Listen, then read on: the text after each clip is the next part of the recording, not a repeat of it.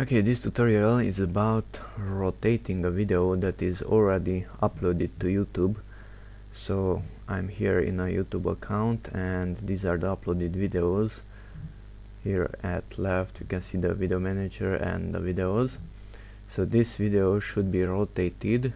To rotate it, let's go to this down pointing arrow and click enhancements. Select enhancements and then see the video is upside down.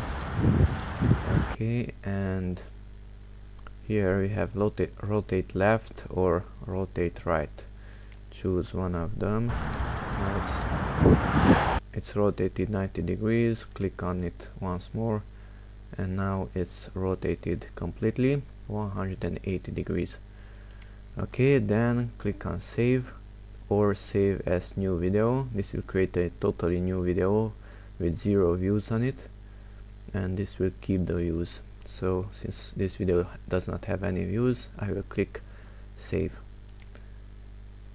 Okay, you have to wait, this is not done instantly. Editing process, wait a few minutes and it should be finished. Thanks for watching and bye bye.